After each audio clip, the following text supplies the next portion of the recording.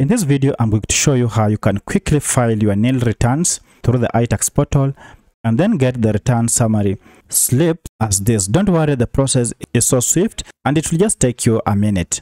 And in fact, you will not have to enter all these details.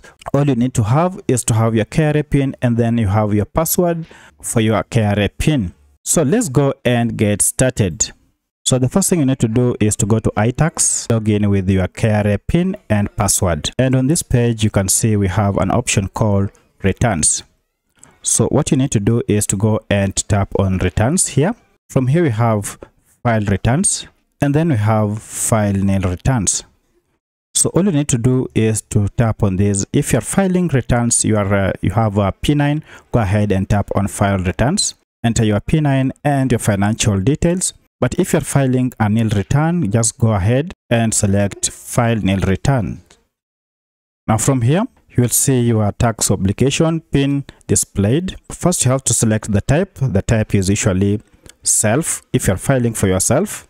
And when you come to tax obligation, select here through the drop down arrow, then select income tax resident individual.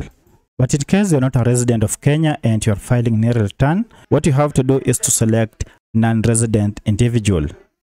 From here, tap on next, and it will indicate here the return period you are filing.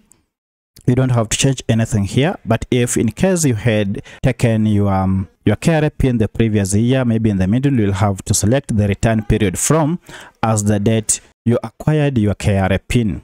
Otherwise, leave them as they are. Tap on submit. Now you'll receive a notification here informing you that, dear taxpayer, filing of nil returns is only applicable in cases where you have no transactions to declare for the period. Are you sure you want to file nil return? Go ahead and tap on OK.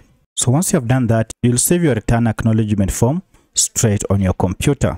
This is how the acknowledgement slip will look like once you have filed your returns. So that's how you file nil returns through the KRA Itax portal. If you have any other question, kindly let me know in the comment section. If you like this video, kindly hit the like button and subscribe to this channel to support me. Thank you for watching, and let's meet in the next video.